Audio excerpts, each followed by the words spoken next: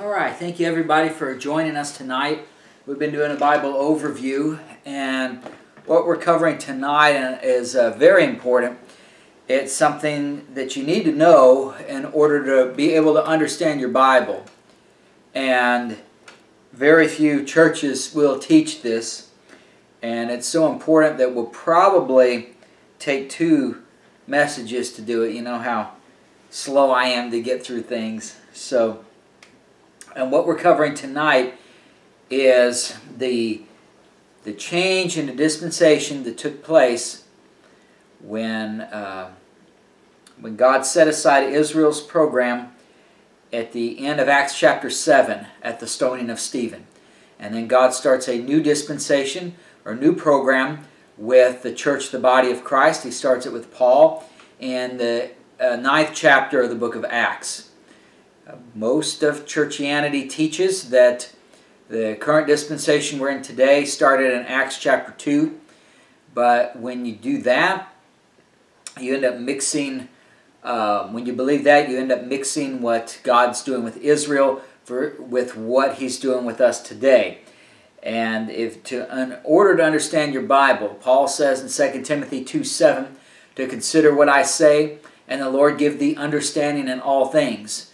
And the reason it says that is because Paul is our apostle. He's the one that wrote down the doctrine for us today. We talked about it Sunday that he's not being egotistical. It's just that Jesus Christ chose to reveal the instructions for today to Paul to give to us. And so if you want to follow what Jesus Christ has told us to do today, we have to follow what Jesus Christ told Paul, and Paul wrote down in Romans through Philemon. Last time we mentioned that the reason that Israel's program was put on hold with the stoning of Stephen in Acts chapter 7 is that Israel had rejected all 3 members of the Godhead. There's the Father, the Son, and the Holy Ghost. And the Father was rejected by Israel beheading John the Baptist. God the Son, of course, was rejected when Jesus Christ, being God the Son, was crucified. And then the last member of the Godhead, God the Holy Ghost. And that's what we're covering tonight, Him being rejected. If you go over to Acts chapter 1, in Acts chapter 1 you can see that this is perhaps the last thing that Jesus said. Probably was the last thing that Jesus told His disciples before He left.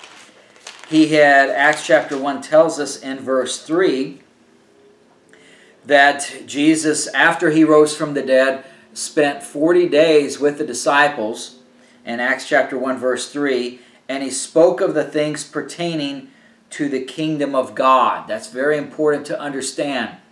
When Jesus came, in fact, in Matthew chapter 4, it's interesting that the first thing, well, I mean, you have Him in the temple, you know, at 12 years of age. But when He actually started His ministry in Matthew chapter 4, verse 17, it says, when Jesus started His ministry, it says, from that time Jesus began to preach and to say, repent, for the kingdom of heaven is at hand. So Jesus in Matthew 4 verse 17 begins His earthly ministry by preaching the kingdom of heaven is at hand. And then when you're in Acts chapter 1, after His resurrection and before His ascension, Jesus spent 40 days with the disciples, and He, as Acts 1 verse 3 says, in those 40 days He spoke to them of the things pertaining to the kingdom of God.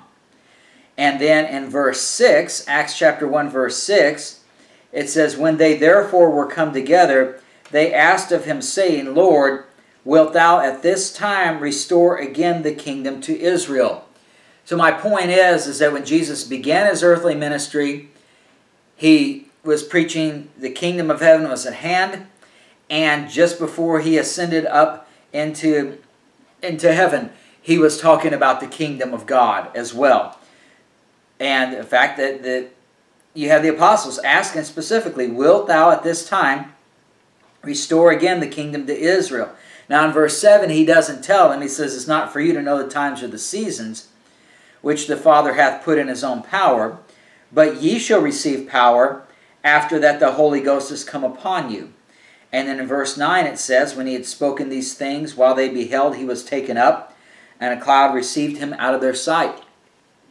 So my point is that from the beginning of Jesus' earthly ministry to the time that he ascended to the Father, even though he was crucified by Israel, his whole focus was the kingdom of God. The kingdom of heaven was at hand, and according to the timeline that we've talked about before from Daniel's 70 weeks, we were toward the end of that, and that made the kingdom of heaven be at hand.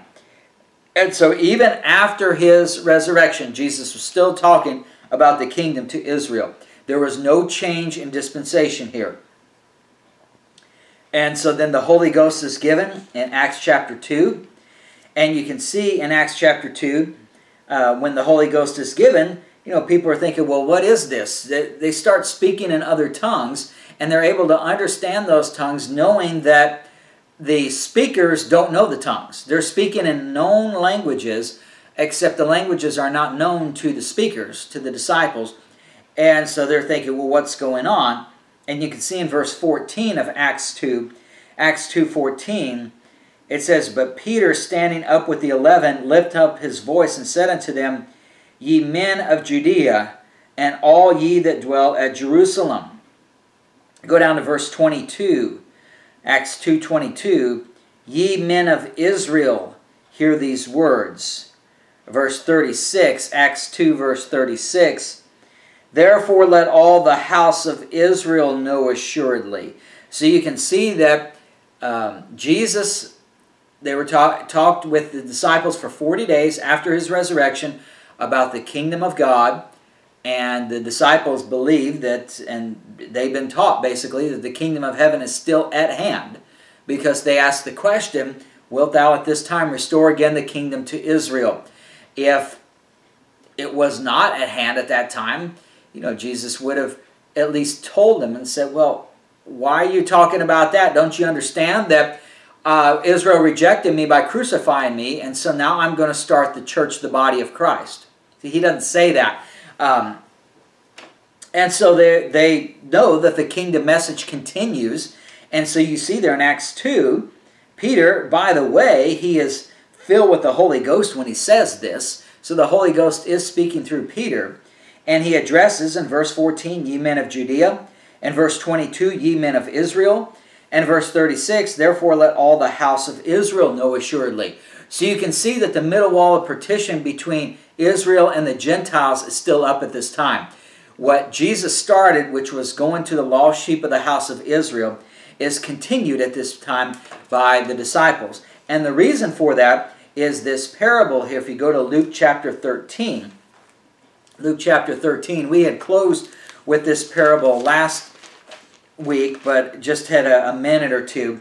So we want to go through the details of this tonight, because again, it shows, contrary to popular belief, most of churchianity teaches that once Jesus was crucified, then God said that Israel had rejected their Messiah, and so now God was going to go to all nations. And so then that's why the speaking in tongues began in Acts chapter 2, and the church then starts in Acts 2. But we can see, as we've seen tonight, that from the verses we mentioned in Acts 1 and Acts 2, that the focus is still on the kingdom of heaven being at hand, and Israel is still God's favored nation.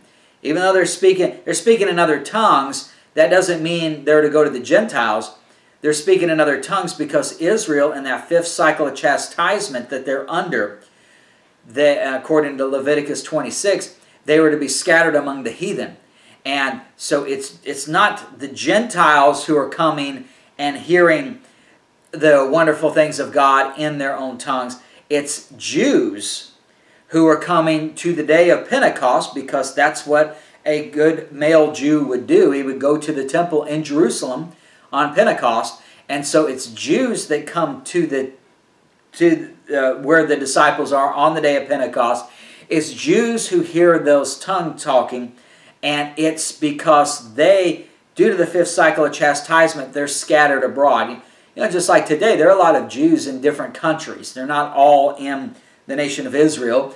And there are a lot of them who don't even know Hebrew, because if they grow up in a different country, they're not familiar with that language. And so the sign of the tongues isn't to show that God is going to go to Gentiles at this time, but it's rather for God to continue gathering the lost sheep of the house of Israel back to himself. And since they're scattered abroad and speak different languages, then the Holy Ghost eliminates that language barrier by having the disciples speak in the languages of those Jews that he's trying to save. And we can see from Luke 13 and verses 6 through 9 that Jesus had already spoken before his crucifixion that God would extend, he would give a 1-year grace period to the nation of Israel. After Jesus' resurrection, they wouldn't go to the Gentiles right away. They would still, Israel's program would continue, and the kingdom of heaven would still be at hand for another year. Luke 13 verse 6. Luke 13 verse 6 says, "He spake also this parable. A certain man had a fig tree planted in his vineyard." So that's God the Father there has a fig tree. Fig tree in your Bible is a type of religion. It's planted in his vineyard. "And he came and sought fruit thereon, and found none." So that was when Jesus Christ came for his earthly ministry, John the Baptist and then Jesus Christ. And not finding fruit means he didn't find people who were believing God and his word. They were still trusting in their own self-righteousness, the Jewish religious system of the Pharisees and Sadducees. You can see from verse 7, it says, "Then said he unto the dresser of his vineyard, Behold, these 3 years I come seeking fruit on this fig tree, and find none." The fig tree being religion. So here's the Jewish religious system that the Pharisees are over, and Jesus comes to find fruit for 3 years. That would be from Matthew 4, when he started preaching the at-hand phase of the kingdom, to the time when Jesus was crucified. And he finds none, meaning the nation as a whole. And now, of course, there is a believing remnant. It doesn't mean there's nobody saved, but you see there it says, "I come seeking fruit on this fig tree." The fig tree is the religion. So it's just like today. You know, we are a group of Bible-believing Christians. We're going to heaven. We've believed the gospel. Christ is living in us to the extent that we have sound doctrine built up in our inner man and allow Christ to live in us. And so we can do those things, but it's apart from a church system. If I go to any denomination and I try to get fed through that denominational system, I'm not going to be growing as much as if I'm a Bible believer, because they have their own traditions. And so that's how it was here. He comes to seek fruit on the fig tree of the Jewish religious system for 3 years and finds none. So God the Father says to God the Son, "Cut it down, why cumbereth the ground?" In verse 8, he answering said unto him, "Lord, let it alone this year also, till I shall dig about it and dung it. And if it bear fruit, well, and if not, then after that thou shalt cut it down." So this is Jesus Christ telling the God the Father, "Give me another year. I've been here 3 years and you don't have the fruit, but let's have another year." And digging about it and dung it, this just basically means you're fertilizing it. That's what dung does. And digging about it means you're trying to get weeds out, or make sure it's good soil there. There's a parable of the sower, the good ground that's mentioned in that parable. So he's trying to get the good ground there going, get some good fertilizer there. And basically what that refers to is that 1-year period in which the believing remnant of Israel is going to go to the lost sheep of the house of Israel with the gospel of the kingdom, with signs and wonders, telling them to get away from the apostate nation and that religious system of it. And it will be for 1 year. And we're going to see next, why. Because it's a different situation with the Holy Ghost. The Holy Ghost was working through Jesus Christ, certainly. But the Holy Ghost was not given to the disciples until after Jesus had ascended to the Father, and we'll get to that. It may not be today, maybe next week. But it's important to understand the circumstances are different. Instead of just having one man, Jesus Christ, who the Holy Spirit is working through, and He's doing the miracles and the signs, when the Holy Ghost is given to all the believers, in Acts chapter 2, you have 120 men there who receive the Holy Ghost, and they start speaking in tongues, and they can do the miracles and the different things. As more and more people believe, then the Holy Ghost can work in more people. So instead of having one person, Jesus, being Holy Ghost filled, you have 120. And then on the first day in Acts 2, when Peter preaches the message of repent and be baptized, Acts 2:41 says that same day 3,000 souls were added. So now you got 3,120 Holy Ghost filled people who can go to the nation. And so Jesus' point then is, I was basically just one man doing this, but we're going to have a lot more when I give the Holy Ghost out. So let's see what the nation of Israel, how they respond under that ministry. So let's give it a year. And if it bear fruit, well, and if not, then after that thou shalt cut it down. So this is the 1 year grace period that Jesus Christ gets for the nation of Israel. And that explains, that's why we say that the first 7 chapters of the book of Acts are approximately 1 year long. You don't really have time markers in those chapters, but you can read the events and it makes sense that all those things could have happened in 1 year. And so that's why really we move this right here is the reason why we say that the dispensation of grace starts, today's dispensation did not start in Acts 2, but it started in Acts 9, is because of this 1 year grace period. And so this is a very important time marker, because if you don't recognize this and you say that the body of Christ starts in Acts 2, then you've got a whole lot of problems. It really changes your doctrine around. So I want you to understand where we're getting this from. First off, you notice the parable here it's the vineyard. In Luke 13 verse 6, a certain man had a fig tree planted in his vineyard. And then verse 7, Jesus Christ is identified as the dresser of the vineyard. And so I want to go through a few verses in the Old Testament which show that Israel is referred to as God's vineyard. So that, you say, well, you're just making it up to make it fit what you want it to fit. Well, no, these things mean something. If you've read and understood your Bible up to Luke at this point, then you would know that the fig tree is religion, that the vineyard is Israel, that the certain man would be God the Father, that the dresser would be God the Son, and then the 1 year period would be the God the Holy Ghost working during that time. Let's look over in Psalm chapter 80. Psalm chapter 80. And if you have that outline that I gave out, it was emailed out both today and also last Tuesday. We're on the third point under God the Holy Ghost rejected. And it says Israel is God's vineyard. I wanted to make a point. There's an omission in here that in the references when we get to Matthew, I've got Matthew chapter 20 verses 1 through 16. Then the rest are verse references. The rest of the verse references should be chapter 21. So it's chapter 21 verses 28 through 32 and verses 33 through 42. So I omitted that 21 there. Okay, so with that, Psalm 80 and verse 8. Psalm chapter 80 verse 8. Talking about God here, it says, Thou hast brought a vine out of Egypt. Thou hast cast out the heathen and planted it. Well, we know from the book of Exodus that Israel came out of Egypt, and then God brought Israel into the promised land, which is where the heathen were, the Canaanites.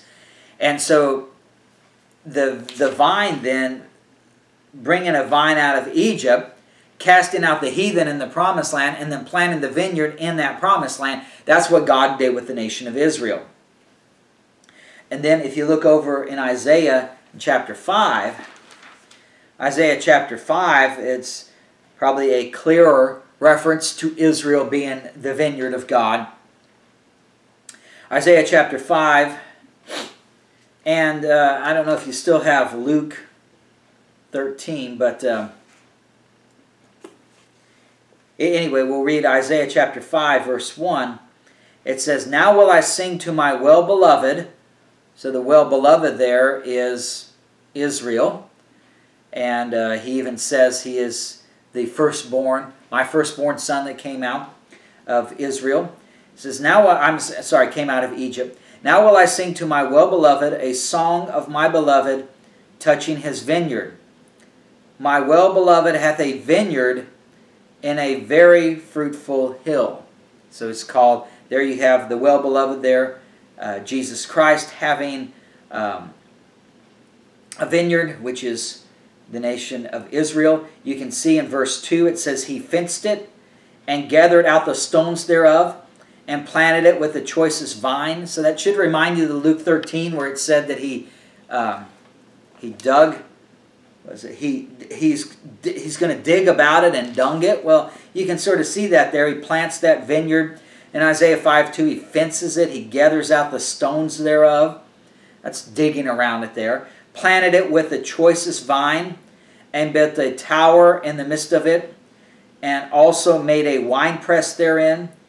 And he looked that it should bring forth grapes, and it brought forth wild grapes." So the grapes, remember from Luke 13, he says he planted a vineyard, but there was no fruit on it. Well, this here says there's fruit, but the problem is it's wild grapes. It's not fruit that is part of the vine, which tells you that they are not being nourished by God, but they are following paganism, idolatry. So then, verse 4, "What could have been done more to my vineyard, that I have not done in it? Wherefore, when I looked that it should bring forth grapes, brought it forth wild grapes. And now go to, I will tell you what I will do to my vineyard.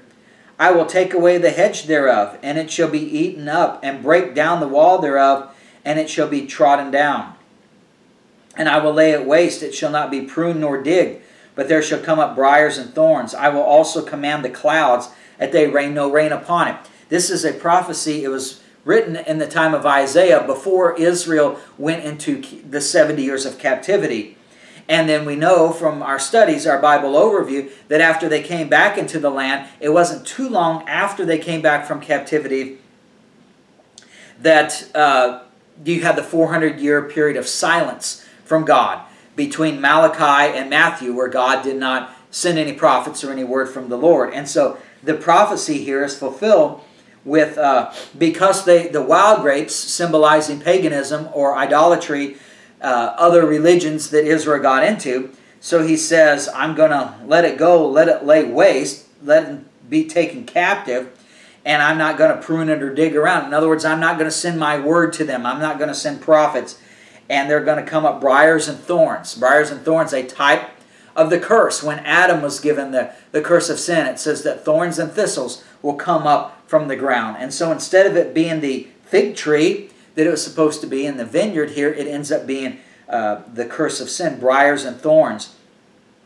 No, I will also command the clouds that they rain no rain upon it. So again, that's showing no prophets coming. So you can see how this relates to Israel, and from the time of Isaiah's prophecy to the time of John the Baptist coming on the scene, when the kingdom of heaven was at hand. And then God goes back to digging around and dunging it and trying to get Israel to turn to Him. It's sort of like, if you've heard, I've heard anyway, where let's say somebody is an alcoholic and they want to, you can't just go up to somebody who's an alcoholic and say, stop drinking.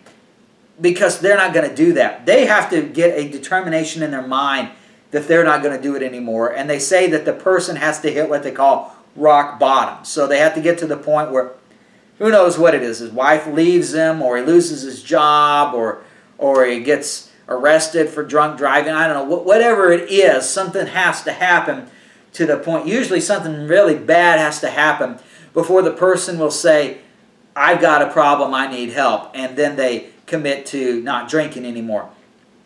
That's sort of what you can see what God is doing here. God gives all kinds of blessings to Israel. He took him, remember Psalm 80, He took him out of Egypt. He brought him, drove out the heathen planted Israel in the land, gave them Saul, gave them David, gave them wonderful victories over those the nations under those kings. Solomon, great riches, ruling the whole world under Solomon. So they get all these blessings, and yet they turn against God. They serve other gods, pagan gods. And so God says, well, I tried the blessing route, so now I got to try the cursing route. And basically, you've got to hit rock bottom. And that's why they're under the 5th cycle of chastisement when Jesus comes. It's basically, they have to hit rock bottom before they will finally turn back to the Lord. So that's why he does this in this 400 years or so.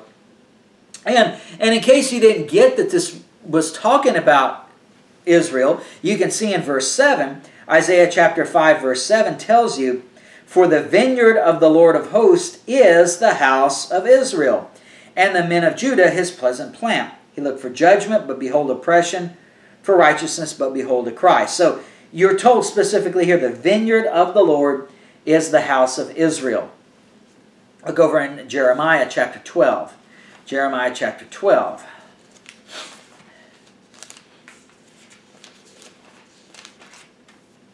Jeremiah chapter 12.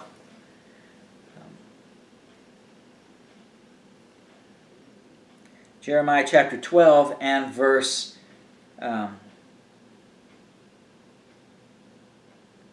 10. Jeremiah 12 and verse 10. Many pastors, so that's talking about the religious leaders of the Jews, many pastors have destroyed my vineyard. They have trodden my portion underfoot. They have made my pleasant portion a desolate wilderness. So again, you can see there's the religious leaders, and you can see Israel being referred to as a vineyard. And then you can go over to Matthew chapter 20, and there are parables that Jesus talks about. Parable of the vineyard. Why does he have, he's got a couple different parables of vineyards here in Matthew 20 and 21. Why does he have them? Well, because Israel is his vineyard. We're told about that in Psalm 80, Isaiah 5, Jeremiah 12, and now Matthew 20, verse 1. Matthew chapter 20 and verse 1. It says, "For the kingdom of heaven is likened to a man that is a householder, which went out early in the morning to hire laborers into his vineyard." The laborers then would be those who go, the vineyard is Israel, so it's the laborers would be those who go and preach the gospel of the kingdom to the lost sheep of the house of Israel. You can see in verse 2, there are laborers who agree to work for a day. In verse 3, he sees at the 3rd hour there are others standing idle, and he gets them to work. In verse 5, he went out about the 6th hour and got more people to work. In the 9th hour, he got more people. And then verse 6, in about the 11th hour, he went and found others standing idle and got them to work in his vineyard as well. So this is a type of Israel, because you can see that when the at-hand phase of the kingdom is there, you've got God beseeching pretty much Israel to go out and be the laborers. He says the harvest is plenty, but the laborers are few. He sends out John the Baptist to get laborers. Jesus then does it. Then you've got the 12 disciples. You've got the 70 disciples. You've got, during the 11th hour, that could be a reference there to that 1-year period with the Holy Ghost, because it's that last-ditch effort, basically. So there's the little flock of Israel in the early part of Acts. So you can see these things happening in the at different times there, but it's all in that vineyard. Matthew 21, and this is where I made the error on the outline. Matthew chapter 21, verse 28. Matthew 21 and verse 28. Jesus says, "But what think you? A certain man had 2 sons, and he came to the first and said, Son, go work today in my vineyard. He answered and said, I will not. But afterward he repented and went. Came to the second, said likewise. And he answered and said, I go, sir, and went not. Whither of them twain did the will of his father? They say unto him, the first. Jesus saith unto him, Verily I say unto you, that the publicans and the harlots go into the kingdom of God before you. For John came unto you in the way of righteousness, and you believed him not. But the publicans and the harlots believed him, and ye, when ye had seen it, repented not afterward, that ye might believe him. So you can see here in this parable that you've got a vineyard that's mentioned in verse 28, and then the ones who will work in the vineyard are related to the publicans and the harlots, because they're the ones who believe. And it says they go into the kingdom of God before you. So it's interesting. Verse 28, vineyard. Verse 31, kingdom of God. So they're related. Vineyard being the nation of Israel. You know, why does he choose a vineyard? Well, that's because Israel is his vineyard. And then the next parable there, verse 33, after he tells them about that, then he says, here another parable. There was a certain householder which planted a vineyard. There we go again with the vineyard. Hedged it round about, digged a winepress in it, and built a tower. Remember what we read in Isaiah 5. It's the same wording there. In fact, I'll go get that and read it to you so you can see why you're looking at Matthew 21 there. Isaiah 5 and verse 2 says, he fenced it and gathered out the stones thereof and planted it with the choicest vine and built a tower in the midst of it and also made a winepress therein. In Matthew 21:33, he planted a vineyard, hedged it round about, digged a winepress in it, and built a tower. Very similar to what's in Isaiah chapter 5.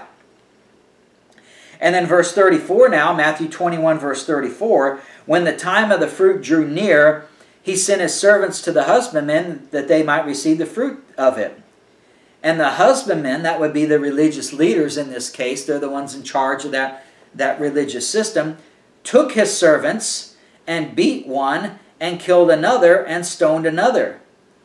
Again he sent other servants more than the first, and they did unto them likewise. But last of all he sent unto them his son, of course we know who that is, Jesus Christ, saying, they will reverence my son. But when the husbandmen saw the son, they said among themselves, this is the heir, come let us kill him, and let us seize on his inheritance. And they caught him, and cast him out of the vineyard, and slew him. And in case you don't understand, again, you can see the vineyard is Israel. The Lord plants that vineyard, and just like he did in Isaiah 5, you can see the type being fulfilled here. The husbandmen being the religious leaders. Obviously, the son has got to be Jesus Christ. And in case you didn't understand that, he even tells you in verse 42, Jesus saith unto them, did ye never read in the Scriptures, the stone which the builders rejected, the same has become the head of the corner. This is the Lord's doing, and is marvelous in our eyes. And we know from several passages that that stone, the cornerstone, is the Lord Jesus Christ, and him being rejected by the builders is the Pharisees, or the religious leaders, rejecting Jesus. And in case he still didn't get it, verse 43, he comes out very plainly and tells you, therefore say I unto you, the kingdom of God shall be taken from you, and given to a nation, bringing forth the fruits thereof. Remember Luke 13. He found no fruit. Here, there's no fruit. The kingdom of God is taken away from the Pharisees, and given to a nation, the little flock of Israel, who will bring forth the fruits thereof. And again, you can see, just like we saw in verses 28 through 32, where he mentions the vineyard, and then he talks about the publicans and the harlots go into the kingdom of God before you. Here, again, the vineyard is equated to the kingdom of God, because they're working in the vineyard. The religious leaders destroy those servants, destroying John the Baptist, killing prophets and people before that. And then, of course, Jesus, the Son, comes. And again, you can see the vineyard, but then he also, in verse 43, relates it to the kingdom of God. So, all of that to say, and I know we spent a lot of time on it, but it's very important to understand, because if you go back to Luke 13 now, it's very easy for me to take 4 verses and just tell you, well, this is what they mean. But the thing is, it doesn't matter what I mean, or what I say. It matters what God's Word says. And it's very important. If I say that Luke 13, 6 through 9 is telling us that the church did not start in Acts 2, but it started in Acts 9. Well, then it's very important that, I mean, for you to believe, that's going to change doctrine tremendously based on where you put the start of the church. And so we need to make sure that this interpretation of Luke 13, 6 through 9 is correct. So that's why we spent all that time going over these vineyard passages. So again, going back to Luke 13, verse 6, remember what we read in Matthew 21. He says, the kingdom of God shall be taken from you and given to a nation, that's the little flock of Israel, bringing forth the fruits thereof. And so here in Luke 13, verse 6, he spake also this parable, a certain man had a fig tree planted in his vineyard. Well, based on Psalm 80, Isaiah 5, Jeremiah 12, Matthew 20, and Matthew 21, we know what the vineyard is by now. I'm not just making this up. We got several verses that back up that the vineyard is the nation of Israel. And the fig tree then would be that religion that's planted in there. We've seen, like from the Jeremiah 12 passages, that the pastors use that fig tree for their own gain, financial gain, rather than doing the Lord's work, rather than teaching God's word. They taught their religious system. So he had a fig tree planted in his vineyard, and he came and sought fruit thereon and found none. We just read in Matthew 21 that the Pharisees did not bring forth fruit in God's vineyard. And there's going to be a nation, which is the little flock, that is going to bring forth the fruit thereof. And you know that it's a little flock if you go back to Luke 12. Just turn the page back, one page there, in Luke 12, verse 32. Luke 12, 32, Jesus says, fear not, little flock, for it is your Father's good pleasure to give you the kingdom. So we know that the nation bringing forth the fruits thereof from Matthew 21, 43 has to be the little flock, because he says he's going to give the kingdom to a nation bringing forth the fruit thereof. And in Luke 12, 32, he says the little flock's going to get the kingdom. So that must be the nation that brings forth the fruit thereof. So when you go to Luke 13 now, and you see that he found no fruit in verse 6, in those 3 years, verse 7, it says, these 3 years I come seeking fruit on this fig tree and find none. Well, we know then that that's got to be a reference to the religious system that is in the vineyard of the nation of Israel not bringing forth spiritual fruit because they're propagating their own religion, which is paganism. It's man-made things. That's why Isaiah 5 talks about the wild grapes that grew out of it. Oh, it brought fruit, all right, but bad fruit. It was wild grapes. It wasn't natural for that vine because it brought it from paganism or from another religion rather than what God had set up there. And so then in verse 8, Luke 13, 8, he answering said unto him, Lord, let it alone this year also, till I shall dig about it and dung it. And if it bear fruit, well, and if not, then after that thou shalt cut it down. You notice from Matthew 21, 43 that Jesus promised, he says he's going to give the kingdom to a nation bringing forth the fruit thereof. That is the believing remnant of Israel based on Luke 12, 32. But you notice when he goes back to the nation as a whole, the physical nation of Israel, he doesn't say that they are bringing forth the fruit thereof. He's saying, we're going to give that whole apostate nation of Israel one more year. And if that nation brings forth fruit, then they are part of the little flock, the believing remnant of Israel. So then that's well. But if not, it says, then after that thou shalt cut it down. He's not going to cut down the little flock. Because remember, they're bringing forth the fruit thereof. And he says he's going to give the kingdom to the little flock. So we can't say that we are spiritual Israel today.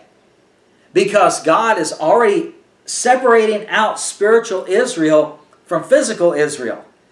And physical Israel continues to have favored nation status until this 1 year is over. At the stoning of Stephen in Acts 7, which we'll get to next week to talk about that, that is when they have the apostate nation of Israel did not bring forth fruit in that year. The believing remnant, the little flock, did.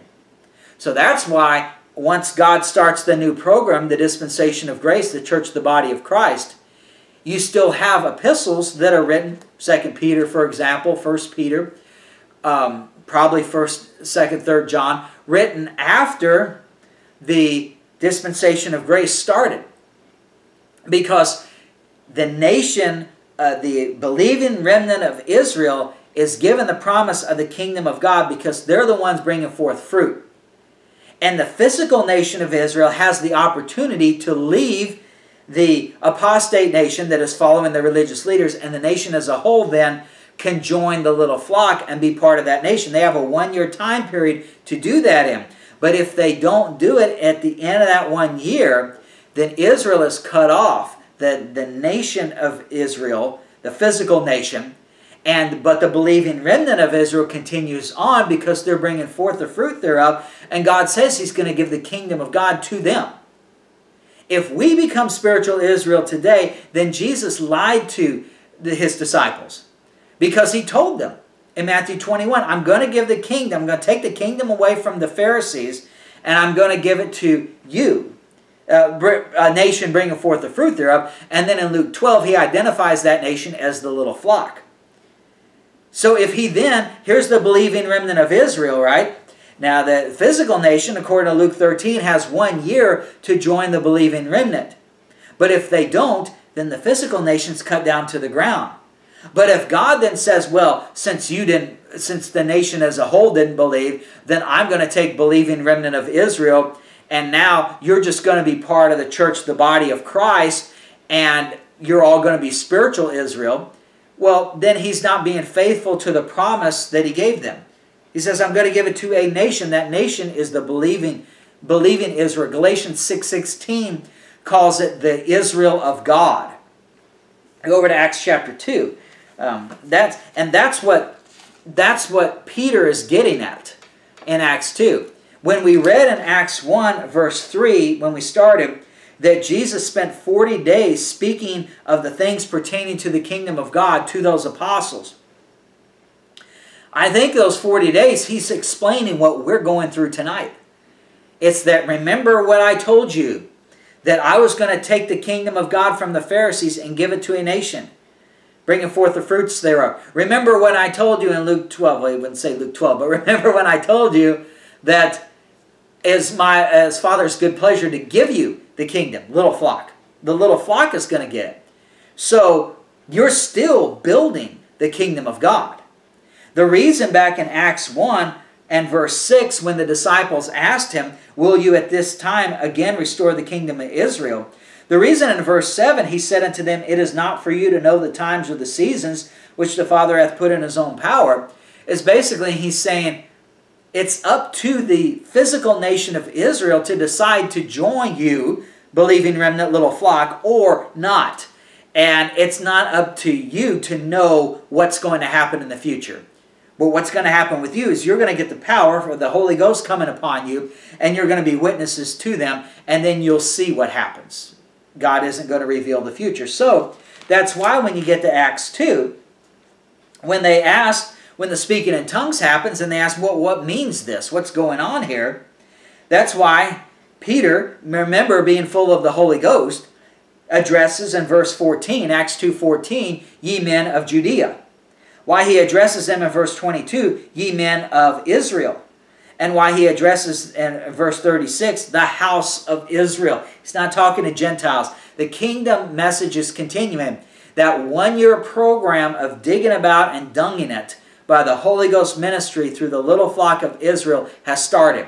And now the physical nation of Israel has 1 year to decide if they are going to leave the religious system. Because remember, Jesus said the kingdom of God is going to be taken away from you, Pharisees. So what are you going to do? Are you going to go down to hell with the Pharisees? Or are you going to go into the kingdom of God with the little flock? Because you can see in Acts 2 the language that he gives here in verse 22. Ye men of Israel, hear these words, Jesus of Nazareth, a man approved of God among you by miracles and wonders and signs, which God did by Him in the midst of you, as ye yourselves also know. Him being delivered by the determinate counsel and foreknowledge of God, ye have taken, and by wicked hands have crucified and slain. You are guilty of the blood of your Messiah. by wicked hands you murdered your own Messiah. You're guilty of that. But, of course, verse 24, God's raised him up from the dead. And God gives them another chance. Jesus from the cross said, Father, forgive them, for they know not what they do. Go to Acts 3. Look in Acts 3. In Acts 3, here is Peter, again, doing another sermon to Israel here. And he says regarding Jesus, it said, verse 15, Acts 3, verse 15, it says, you killed the Prince of Life, again, whom God hath raised from the dead. So they're subject to God's wrath. In fact, if you go back to Acts 2, you can see that in Acts 2. So they, by wicked hands, crucified and slain Jesus. God raised him from the dead. And now, verse 32, Acts 2:32. Acts 2:32, this Jesus hath God raised up, whereof we all are witnesses.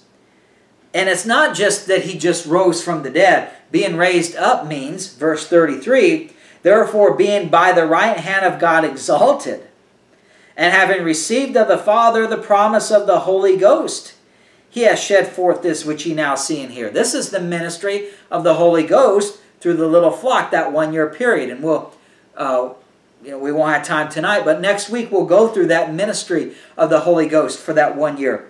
Through the little flock. Jesus having the power, being at the right hand of God exalted. And that's another thing too. And that's what we'll go over next week. Is Jesus now has the power. He's conquered death and hell. He's spoiled principalities and powers. He has the keys of hell and death in his hand. He says in Matthew 28, all power is given unto me in heaven and in earth. He's got all power. That's why he is able to send the Holy Ghost. And we'll go through all that next week. So now is, again, a renewed opportunity for Israel. But you can see they're guilty of the blood of Christ. They, by wicked hands, have crucified him. But now he's at the right hand of God exalted. And verse 34, David is not ascended to the heavens, but he saith himself, the Lord said unto my Lord, sit thou on my right hand until I make thy foes thy footstool. Therefore let all the house of Israel know assuredly that God hath made that same Jesus whom ye have crucified, both Lord and Christ. Christ means he was the Messiah. Lord means he's over all. If he's sitting at the right hand of God in the heavens, then he has all power, as he says in Matthew 28, all power, Matthew 28:18. All power is given unto me, both in heaven and in earth. And so he has the power at the right hand of the Father. They've crucified him. He has the power to completely obliterate them if he wanted to. But going back to Acts 3, you see in verse 17, Acts 3:17, when they killed the Prince of Life, it says, and now, brethren, I wot that through ignorance ye did it, as did also your rulers. The law would say, you're guilty of the blood of the Messiah, you must be killed. There would be no chance for forgiveness. But because they did it in ignorance, they get another chance, which is why Jesus said from the cross, Father, forgive them, for they know not what they do. And that's why the ministry to Israel continues for another year with greater power, because now the Holy Ghost, because Jesus, number one, by him conquering death and hell and exalted at the right hand of the Father, he now has the ability to send the Holy Ghost, and the Holy Ghost can indwell every believer, and you can have the signs of the speaking in tongues, casting out devils, raising the dead, signs accompanying the gospel being presented. So you have the power of the Holy Ghost working through every member of the little flock. I mean, we take the Holy Ghost for granted today. The Holy Ghost is given to all of us who believe. If you were in the Old Testament, that did not happen. David was given the Holy Ghost. Some guys who built the temple was given the Holy Ghost. A couple judges, a couple kings. That's about it. All those believers back there. If you're just an ordinary believer, you believe God and His Word, yeah, you're going to have eternal life in the kingdom, but you did not have the indwelling Holy Ghost. God did not have the power to bring the indwelling Holy Ghost into people's lives on a permanent basis until Jesus sat at the right hand of the Father. Because he didn't have the keys of hell and death in his hand yet. And so here he says, now let's try it for a year with the Holy Ghost filling every single believer. And now let's see if the house of Israel believes. So going back to M, so they get that opportunity because they killed him in ignorance. And now going back to Acts 2, verse 37, Acts 2:37, and when they heard this, they were pricked in their heart and said unto Peter and to the rest of the apostles, Men and brethren, what shall we do? I mean, they're shaking in their boots right there. You got to think, here's Jesus, by wicked hands I've crucified and slain him, and now he's sitting at the ultimate position of power at the right hand of God, and he's Lord over me. If I killed my Lord, don't you think that I wouldn't be in too good a favor with him? So they're thinking, what are we going to do?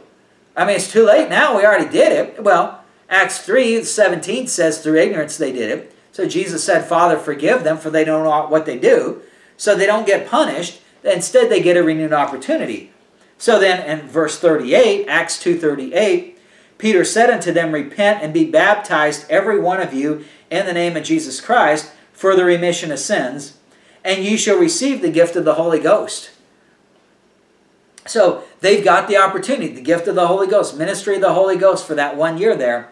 And notice in verse 40, and with many other words did he testify and exhort, saying, Save yourselves from this untoward generation. So remember Luke 13, the parable. God says, I've only got 3 years. Here's my son. He found no fruit. Let's get rid of this vineyard, meaning let's cut off Israel. Let's start the dispensation of grace is basically what he had in mind there. Of course, he doesn't reveal it, but that's what he had in mind. Jesus says, now wait a minute, let's give him another year. I'll send the Holy Ghost down. Now that I'll be at the position of power after conquering death and hell. I'll send the Holy Ghost. He'll indwell every single believer. And let's give them another year. And then, once the year is done, then if they don't bear fruit, then let's go ahead and cut it down. That's why the statement is made in Acts 2:40, save yourselves from this untoward generation. The generation is not toward God, it's untoward. It's the opposite of toward, untoward. It's going down into the pit of hell. And God's about to cut it off. He almost cut it off, but he gave them a 1 year grace period. So Peter is saying, save yourselves from this untoward generation. Get away from the apostate nation that the kingdom of God is taken away from, and save yourself by joining the nation bearing forth the fruit thereof that the kingdom of God is given to, which is the little flock of Israel. So again, you can see all of this is completely aligned with prophecy of Israel, with the vineyard, and what happened during Jesus' day, and then what happened after he was crucified, and the events after that. There's no break in the action here. God isn't saying, oh, let's put Israel aside because they crucified their Messiah. Let's start the church, the body of Christ. No, you see, he said, Father, forgive them, for they know not what they do. You see that he says through ignorance that they did this. Peter says, you got an opportunity to be saved from the untoward generation. Israel is going down to hell. They're about to be cut off because of their unbelief. If you follow the Pharisees, you didn't bear forward any fruit. The physical nation's not going to be part of that promise, but the Israel of God is. So get out of, he said in Isaiah, said, come out from among them, be ye separate. Get away from the apostate nation, join the believing remnant of Israel. And so that's where the message is. So next time what we'll do is we'll go over Acts 7 with the stoning of Stephen, and we'll show, because what happens there is that he sees Jesus standing at the right hand of God.